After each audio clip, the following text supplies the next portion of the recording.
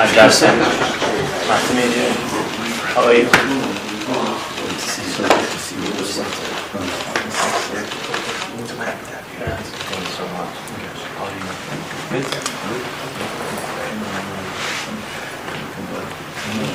Good? Should we?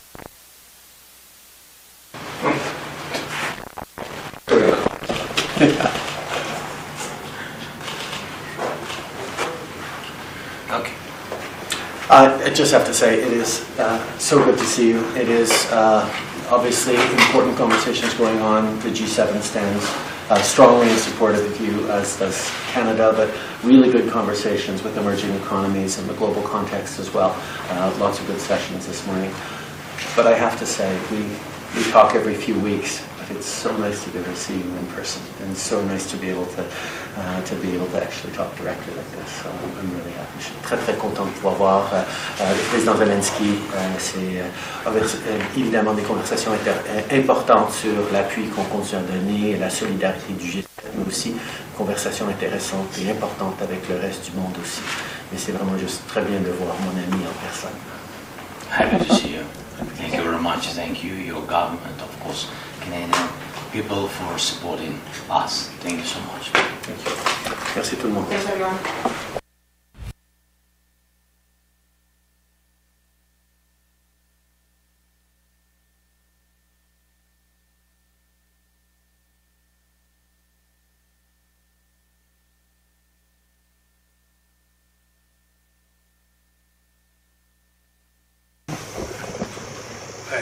Okay. It is a real pleasure to be able to sit down with President Lula. We have a lot in common, whether it's on the environment, whether it's on indigenous partnerships, whether it's on supporting workers and creating a stronger future for everyone, as well as on global issues. We have lots to talk about, but it's a real pleasure to be with you today. C'est un grand plaisir de m'asseoir avec le président Lula à des opportunités de parler ensemble sur des enjeux environnementaux, sur les peuples autochtones, sur la croissance économique inclusive et des enjeux géopolitiques. Beaucoup de travail à faire. Poderia falar em português agora. You could speak in Portuguese. No, leave that to you. Não, vou deixar isso para o senhor, presidente. Olha, esse encontro com o primeiro-ministro do Canadá, Prime Minister of Canada, o Brasil é extremamente importante for Brazil is porque extremely important nós because temos uma relação comercial we have razoavelmente a bem trade sucedida. relationship that is quite reasonable. Ou seja, nós temos uma relação comercial de praticamente 10 bilhões e meio de dólares. Around $10 billion E our o que é trade flow. importante é que não tem vantagem para nenhum país, é mais ou menos There's no igual advantage de for any country, there's exportação e no surplus, importação. there's a balance between E the nós two. achamos que o Brasil tem And we condições believe de, that junto Brazil com o has the Canadá, condition sabe, dobrar to double this essa trade relação flow comercial. and this commercial, this trade Ao mesmo relationship. tempo, And at the same time, interessa ao Brasil conversar com o Canadá Brazil needs to a talk to questão Canada do clima. on the climate Porque a change questão issue. do clima And on the climate é change uma questão issue, que mexe com o mundo is something inteiro. that deals Tem with muita the rest of gente the world. falando e There's a pouca lot of gente people fazendo o que tem talking, que ser but feito, not doing much, porque, Very ou few seja, do. os acordos muitas vezes não são because the cumpridos. agreements many times are not E abided. essas conversas And aqui these vai conversations permitindo que a will gente allow vá criando us that we can uma build corrente de a pensamento current of thought que possa, numa próxima COP, that maybe the next ter uma COP decisão meeting, que as we can pessoas make a decision that people will follow. ou seja, o mundo não That is to cumpriu o say, protocolo de the world Kyoto, did not follow the o Kyoto mundo não Protocol, cumpriu o the world Acordo did de not follow Paris, the Paris não Agreement, cumpriu a the COP world 15. had the Então é COP15 preciso and que a didn't follow gente either. So it's assuma a necessary for us to take responsabilidade responsibility. e que a questão do clima that não the climate espera issue should not wait. a vontade It can't política wait nossa, for ela our exige political will. que nós sejamos mais It's necessary rápidos, that we have to mais be more precisos, proactive, more porque faster. senão quando formos Otherwise, tomar when we're decisões going to make our já é final tarde decision, demais. it's going to be too late. Por isso é um prazer. So that's why it's a great Tá pleasure to be conversando here with Mr. Prime Minister Meu of amigo Canada. Tudor. Thank you very much. Before turning to the important work we accomplished here at the G7, I want to take a few minutes addressing the budget negotiations that I'm heading back home to deal with. Before I left for this trip, I met with all 4 congressional leaders, and we agreed the only way to move forward was in a bipartisan agreement. And I've done my part. We put forward a proposal that cuts spending by more than $1 trillion, on top of the nearly $3 trillion in deficit reduction that I previously proposed through the combination of spending cuts and new revenues. Now it's time for the other side to move from their extreme positions, because much of what they've already proposed is simply, quite frankly, unacceptable. And so let me be clear. I'm not going to agree to a deal that protects, for example, a $30 billion tax break for the oil industry, which made $200 billion last year. They don't need an incentive of another $30 billion, while putting health care of 21 million Americans at risk by going after Medicaid. I'm not going to agree to a deal that protects $200 billion in excess payments for pharmaceutical industries and refusing to count that, while cutting over 100,000 school teachers and assistance jobs, 30,000 law enforcement officers jobs cut across the entire United States of America. I'm not going to agree to a deal that protects wealthy tax cheats and crypto traders while putting food assistance at risk for nearly 1 million Americans. And it's time for Republicans to accept that there is no bipartisan deal to be made solely on their partisan terms. They have to move as well. All 4 congressional leaders agree with me that default is not, let me say it again, default is not an option. And I expect each of these leaders, to live up to that commitment. America has never defaulted on our debt, and it never will. The Speaker and I will be talking later on the plane as we head back, because it's 5 or 6, 7 o'clock in the morning there, and our teams are going to continue working. Now, we've had a packed few days here in Hiroshima, and I think with very productive and important meetings at the G7 summit. We also held the Quad meeting here in Hiroshima rather than Australia, and important bilateral discussions with Prime Minister Kishida of Japan, Prime Minister Albanese of Australia, and President Zelensky of Ukraine, as well as the Prime Minister of India. This is my 3rd trip to the Indo-Pacific as President, and I look forward to rescheduling my stops in Papua New Guinea and Australia later. I've spoken with the Prime Minister of Papua New Guinea, and Secretary Blinken is traveling there to meet with the Pacific Island partners at that moment. And I'm also going to be hosting, and I've spoken with the Prime Minister, hosting the leaders of the Pacific Island Forum in Washington this fall, because I've been unable to make it to Papua New Guinea. And Prime Minister Albanese, we're going to have a state visit later this year. And I also want to thank President Kishida for his outstanding, and it's not hyperbole, his outstanding leadership of the G7 this year, as well as Mrs. Kishida and the entire Japanese government for the hospitality they've shown to Jill, myself, and our whole team. Being in this city and visiting the memorial on Friday was a powerful reminder of the devastating reality of nuclear war and our shared responsibility to never cease our efforts to build for peace. And together with the leaders of the G7, we have reiterated our commitment to continue to work toward a world free from the threat of nuclear weapons. Over the past few days have showcased the unity of purpose among the G7. It's a very different organization than it was 5, 7, 10 years ago, because we're addressing the challenges that matter most to the world. We're united in our efforts to strengthen global health security. And yesterday I announced that the United States plans to contribute another $250 million to the pandemic fund at the World Bank to make sure the world is better prepared to prevent, detect, and respond to future pandemics. We're united in our commitment to climate action and accelerating the transition to a global clean energy economy by investing in the industries of the future. We're united in our push to build a more resilient and inclusive global economy that can better withstand the kinds of shocks that we've experienced over the last few years, including by building a more secure and more diversified supply chain. Through the Partnership for Global Infrastructure and Investment, which we launched last year at the G7 summit in Germany, we've addressed the infrastructure needs that are holding back too many low and moderate income countries, particularly in the global south. The United States has already mobilized more than $30 billion in PGII projects around the globe, a significant step toward our collective pledge of the G7 to mobilize $600 billion in investment by 2027. And we resolved to reform the multilateral development banks to give them more flexibility and better able to fight poverty by helping respond to global challenges. Now, we're also united in our approach to the People's Republic of China. And the joint statement released yesterday outlines the shared principles we've all agreed to at the G7 and beyond in dealing with China. We're not looking to decouple from China. We're looking to de-risk and diversify our relationship with China.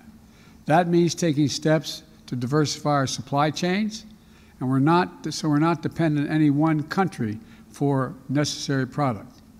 It means resisting economic coercion together and countering harmful practices that hurt our workers. It means protecting a narrow set of advanced technologies critical for our national security. And those elements are all agreed on by the G7.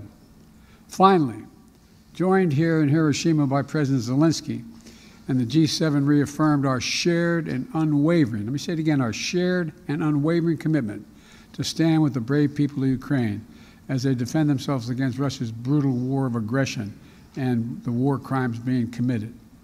Together with our partner countries, we reiterated the need for a just peace that respects Ukraine's sovereignty and territorial integrity, both core principles of the UN Charter.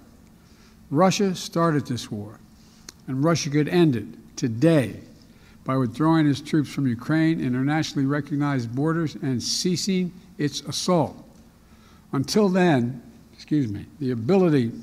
Ukraine's ability to defend itself is essential to being able to end this war permanently and through diplomacy. You know, and this morning, I once more shared and assured President Zelensky, together with all G7 members and our allies and partners around the world, that we will not waver. Putin will not break our resolve as he thought he could 2 years ago, almost 3 years ago. We're going to continue to provide economic, humanitarian, and security assistance to Ukraine so it can stand strong as long as it needs it. And today, the United States announced our latest tranche of artillery, ammunition, anti-tank weapons, and bridging equipment to help Ukraine succeed in the battlefield. You know, in my private meeting with President Zelensky after the G7 meeting and with his staff, I told him the United States, together with our allies and partners, is going to begin training Ukrainian pilots in fourth-generation fighter aircraft, including F-16s, to strengthen Ukraine's Air Force as part of a long-term commitment to Ukraine's ability to defend itself. We provided the last year all that they needed to deal with what they were dealing with at the moment. And that's when now we're moving in the direction of putting them in a position to be able to defend themselves in ways beyond what they've had to deal with so far. The past few days have once more underscored how important America's global leadership is. Presumptuous thing for an American president to say, but I think you'll find if you ask any of our colleagues, it's true. The security and prosperity of the American people are substantially increased by working in concert with our closest allies and partners to build a future of greater economic strength and resilience in a world that is more peaceful and stable. And on many of these issues that matter to the American people, accelerating our clean energy transition, preventing another pandemic, dealing with China, standing up for Ukraine, the meetings I've had with my fellow G7 leaders have left us more united, more resolved, and more determined to set up for the greater progress in the months ahead.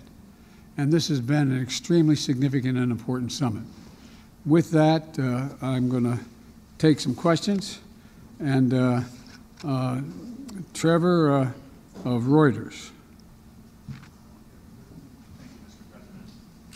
You spoke a moment ago about what you won't do in terms of your negotiations with Republicans, but I'm interested in what you've signaled you already might do. In particular, by conceding in these negotiations to some form of a cap or freezing spending, are you concerned that Mr. McCarthy has already forced you into accepting a policy position that could tip this economy into a recession? No, I don't believe that's the case at all. As a matter of fact, I think that we can reach an agreement. As I've told you, and you may be aware, you've seen it, we have provided for a proposal that would cut $1 trillion off the baseline spent from the year before by just agreeing to deal with what was initially offered. And secondly, we're in a situation where let me put it this way. If you all were doing your budget at home and you said, okay, we have to make some cuts, would you only look at the spending, or would you also look at your income, what was coming in the door, to determine what you could afford? And so part of what I've been arguing from the beginning is a need to consider the tax structure as well as cutting spending. I'm willing to cut spending, and I propose cuts in spending of over $1 trillion. But I believe we have to also look at the tax revenues. The idea that my Republican colleagues want to continue the $2 trillion tax cut that had profound negative impacts on the economy from the Trump administration, the fact that we've provided for the number, we got a lot of input from serious economists and former administration officials in both parties that we need more people who are qualified to be able to look at the tax returns of the 1,000 billionaires in America. Very complicated stuff. It's estimated that if we had the appropriate number of tax personnel, that we would save somewhere between, we would generate somewhere between $200 billion and $400 billion in tax revenue. And there's a lot of other, for example, the idea that we're, in terms of taxes, that they refuse to, for example, I was able to balance the budget and pass everything from the global warming bill. Anyway, I was able to cut by $1.7 billion in the first 2 years the deficit that we were accumulating. And because I was able to say to it that the 55 corporations in America that made $400 billion, or $400 billion, that they paid zero in tax, zero. And so we said, you got to pay a minimum of 15% taxes. What a horrible thing. You're paying more than 15% in taxes, every one of you out there. And so guess what? We not only balanced the budget, we were able to reduce the deficit by $1.7 billion. And so there's a lot of things that they refuse to look at in terms of tax generation, as well as what kind of people we're going to increase taxes for. And like I said, we're now down to, we went from roughly 740 billionaires to about 1,000 billionaires in America. They're paying an average tax rate of 8%. Raise your hand if you want to pay 8% only. I think you'd all be ready to do that. So my point is that there's a lot of things that they refuse to entertain, and they just said revenue is off the table. Well, revenue's not off the table. And so that's what we continue to have a significant disagreement on the revenue side. But you don't think the spending cuts themselves will cause a recession? I know they won't. I know they won't. Matter of fact, the fact that we were able to cut government spending by $1.7 trillion, that didn't cause a recession, that caused growth. Look, we have the lowest unemployment rate in over 50 years. We've created 7 million new jobs, including 800,000 manufacturing jobs. We have moved in a direction where we're rebuilding and reconstructing America through the Infrastructure Act. Look, here's the other thing. I'm not sure, my guess is I'll get a question about, well, wait a minute, the American people aren't satisfied. Well, guess what? As I told you all before, most of this, what we've passed, doesn't kick in, it only kicks in over time. And so the fact is, for example, that if you're in a situation where I'll give you the one example that I've used, everybody understands the easiest, is insulin. Well, I decided that we were going to be in a position where we were not going to continue to pay the highest drug prices in the world. And that's what we do, by the way. Same manufacturer of a drug in the United States, selling it here in Japan, selling it in Tokyo, or selling it in Berlin, or selling it around the world, they pay a lot less than we pay at home.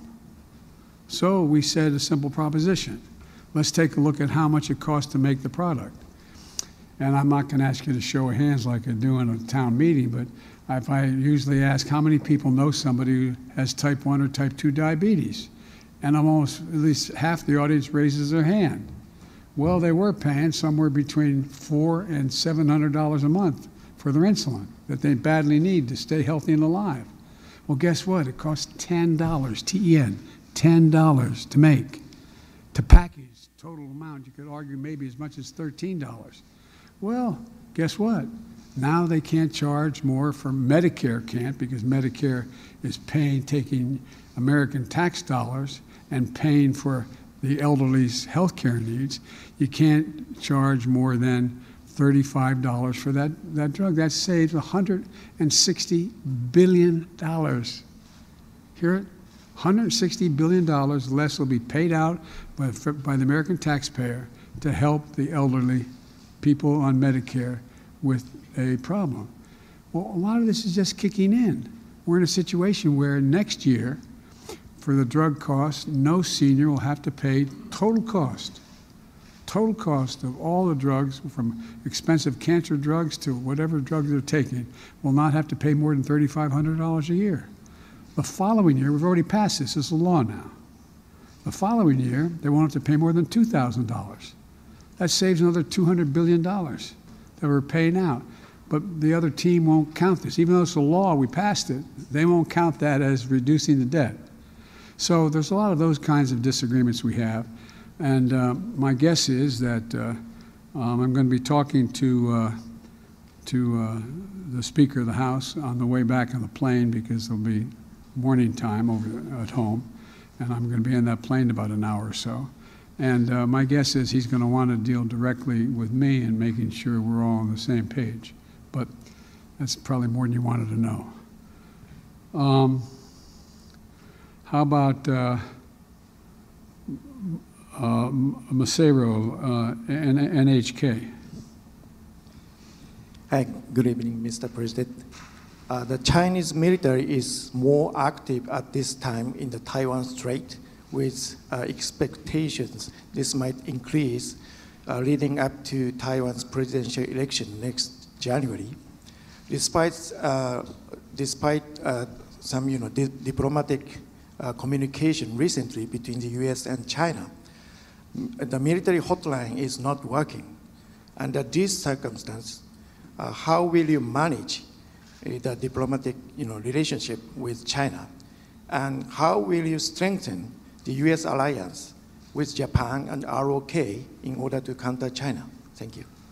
Well, number one, you're right. We should have an open hotline. At the Bali conference, that's what the President Xi and I agreed we were going to do and meet on. And then this silly balloon that was carrying 2 freight cars worth of spine equipment was flying over the United States, and it got shot down, and everything changed in terms of talking to one another. I think you're going to see that begin to thaw very shortly. But in the meantime, what's happened is, I think it's fair to say, for those of you who have dealt with the Japanese government and reported from here for a long time, the situation in terms of our relations with Japan have never, ever, ever in American history been stronger. Never, never. And we started this relationship when I came to see, some of you were with me on my first trip here, when I came to see President Kishida's predecessor, and made the case that what was happening in Europe, the world's getting smaller. What's happening in Europe in the invasion of Ukraine affects everyone, including people here in the Pacific Basin. And so we've ended up where you have Japan stepping up in a way that's of real consequence in terms of your defense budget, number one, and a beginning of a rapprochement with South Korea. I've spoken at length with President Moon of South Korea. He came to Washington of late.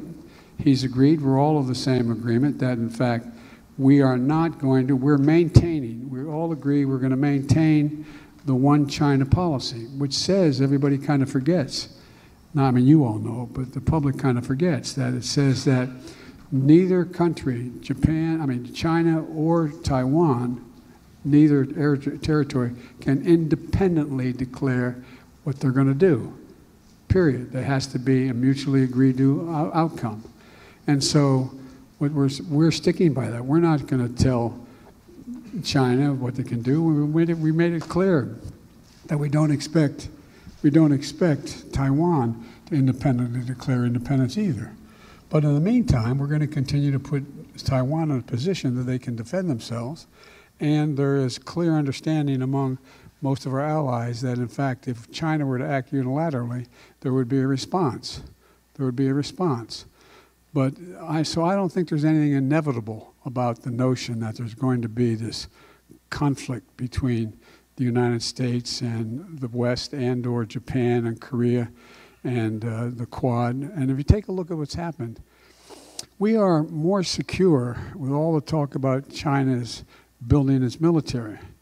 It is building its military. And that's why I've made it clear that I am not going to I'm not prepared to trade certain items with China. And when I was asked by President Xi why, I said, because you're using them to build nuclear weapons and other weapons of mass destruction, and I'm not going to do it.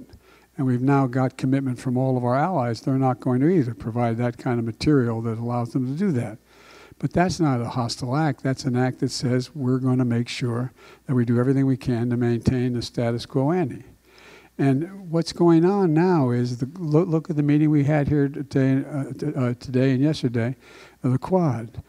I bet you, maybe some of you thought it, but I doubt many people in this audience or any other audience would have said that 2 years after being elected, I'd be able to convince India, Australia, Japan, and the United States to form an organization called the Quad to maintain stability in the Indian Ocean and the South China Sea. Well, when asked by the Prime Minister, by President Xi why we were doing that, I said, simple. We have an international organizations have agreed upon what constitutes open airspace and sea space. And we're not going to allow that to be unilaterally altered, period. We're not changing any rules. We're just making sure that we unite democracies in the conviction that the Pacific Basin remains what it was before, open and clear. So I guess what I'm saying is, I don't guess what I'm saying, what I'm trying to say is I think we're more united than we've ever been in the Pacific in terms of maintaining stability and maintaining a sense of security.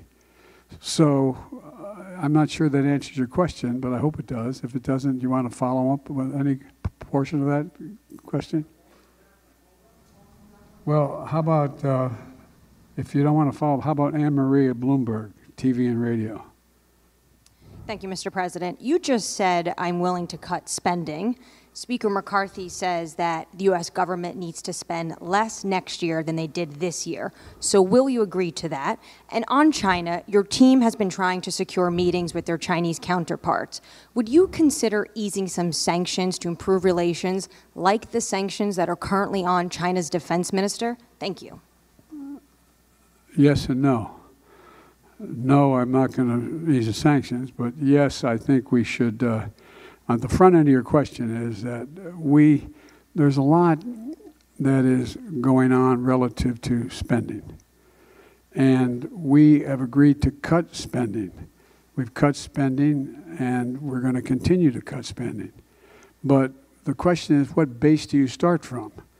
Initially, if you remember when the Republicans introduced when the Speaker, by I guess a 4 or 5 vote majority, was able to pass what he calls extending the debt with a limitation on what you had to do to expend it in terms of the budget side. I said, I'm not going to negotiate on whether you extend the debt. I will negotiate on the budget. On the budget side of the equation, they came along and said initially, it's hard to determine where they are, quite frankly. And I don't know, you all may know more from questioning them than I do. but they came along and said, we're going to move off of the 2023 budget. And that's the baseline we're going to use for the next 2 years, that budget. And I said, well, what about what you all just voted on after the budget, which was the add-on money that you all agreed to and the House and Senate voted for? And they said, well, that includes that as well. I said, okay, well, then we may be able to work on something. So we started calculating what that would mean in terms of, it came to a 22% cut for everything in the budget, but the things that have already been passed, the 5 big initiatives I've already passed in terms of infrastructure, the Affordable Care Act, et cetera. But in the meantime, what happened is that that seems to be changing. They said, well, we're going to exempt. Remember we said that, well, you're going to cut veterans because 20 said everything, that's discretionary budget. So no, we're not going to cut veterans. Okay, that's good. And initially they started off, they're going to cut Medicare, Medicaid. I said, whoa, whoa, whoa, no, I mean not Medicaid, Social Security and Medicare. They said, no, no, no, no. First time I ever had a negotiation in a State of the Union message. But they said, no, we're not going to cut that. Okay, well, that's off the radar. What else is off the radar? And they named some other things. And I said, well, that means if you want to get the number you wanted from freezing the budget at 2023 plus the additions you added, then that means you're going to go from 22%, you're going to end up cutting 30% or 35% discretionary budget. For example, if you calculate what they're talking about, they're going to lose 100,000 teachers and assistants. They're going to lose thousands of police officers across the board. I mean, just calculate what it means if you take all discretionary spending and you make no distinctions other than what the percentage number of the cut is. And some of it makes absolutely no sense at all.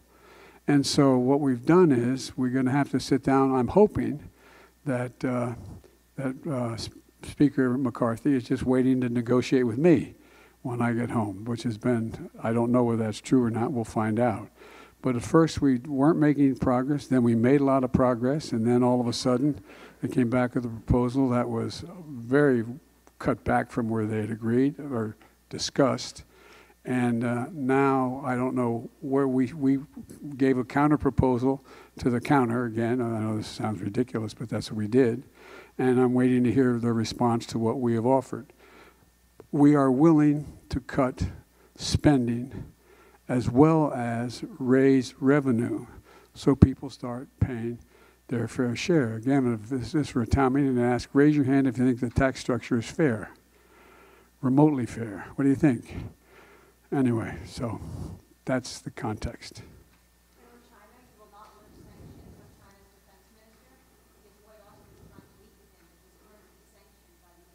No, I know that. That's under negotiation right now. I thought you said whether I would lift sanctions on material I was going to sell the Defense Department, meaning would I sell some? The answer, that's under discussion. Jim Tankersley, New York Times. Hi, Mr. President, thank you. Oh. You speak a lot at these summits about the power of democracies to solve big problems.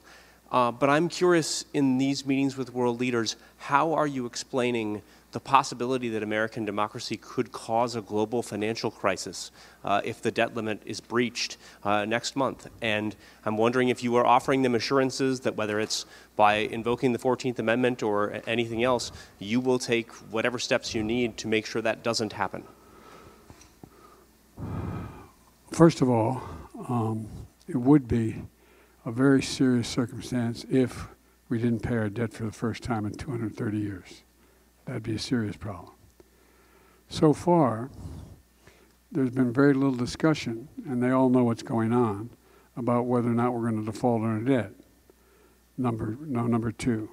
Number three, I can't guarantee that they wouldn't force a default by doing something outrageous. I can't guarantee that.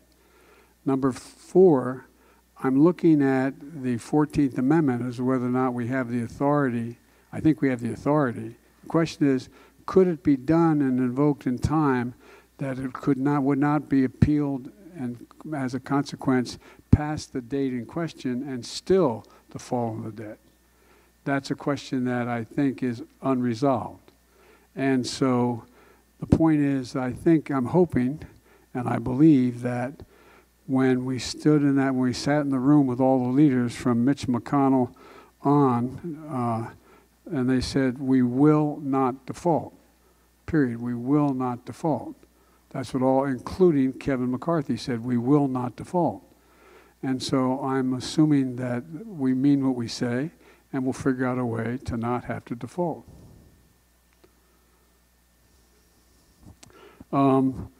Elizabeth Palmer, CBS News.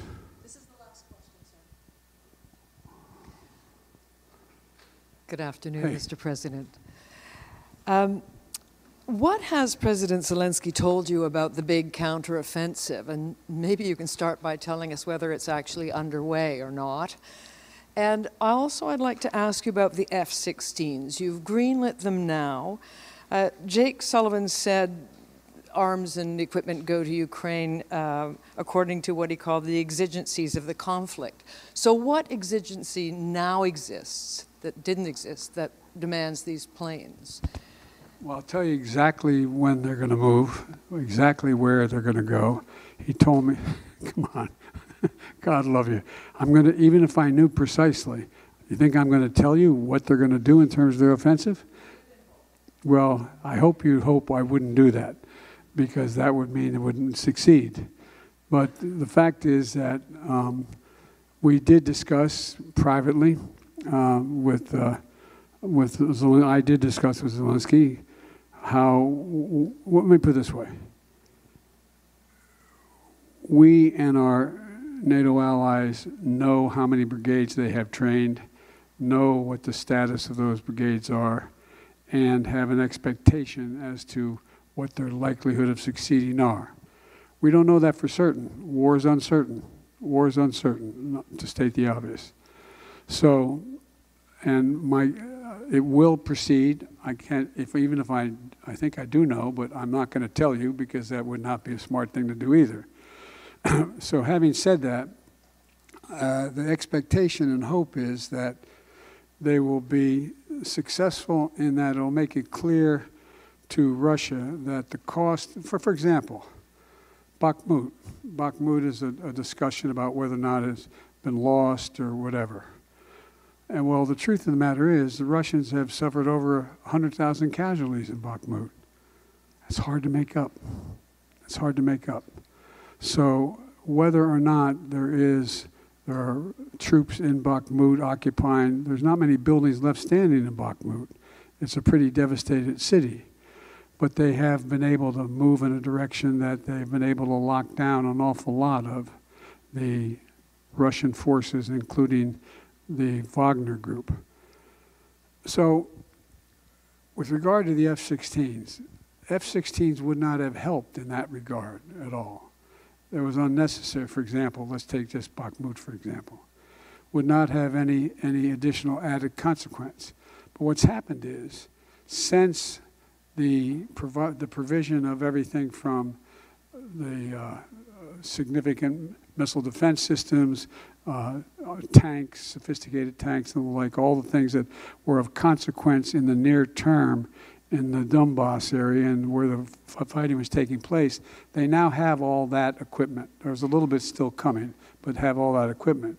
What's going to happen, though, is if they continue to do well, they're going to be in a situation where you're going to have the Russians being able to stand off at a greater distance from maintaining their headquarters and other things which are out of range of certain of the existing capacity they have.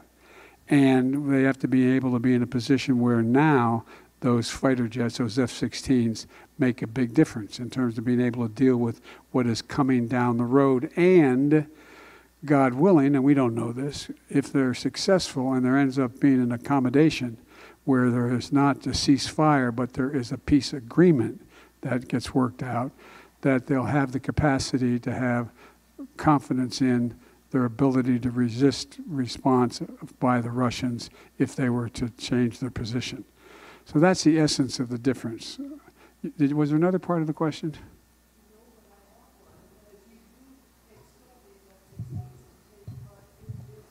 No, not the percent. I don't expect the F-16s to take part in the existing. Let's assume that it's not, but let's assume tomorrow the offensive was started, or in a week or 2 or 5 or 7 or 10. It's not highly unlikely they would take place in that context, but it will take place in the context if they're successful in the near term.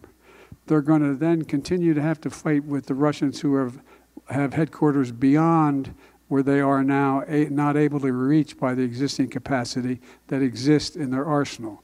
So it's a different need, just like the tanks weren't needed in the beginning, but they're needed now. And so that's the nature of the change. What assurances do you have that providing F-16s won't escalate this war? I have a flat assurance from Zelensky that they will not use it to go on and move into Russian geographic territory. But wherever Russian troops are within Ukraine and the area, they would be able to do that. Thank you all very, very much. Appreciate it.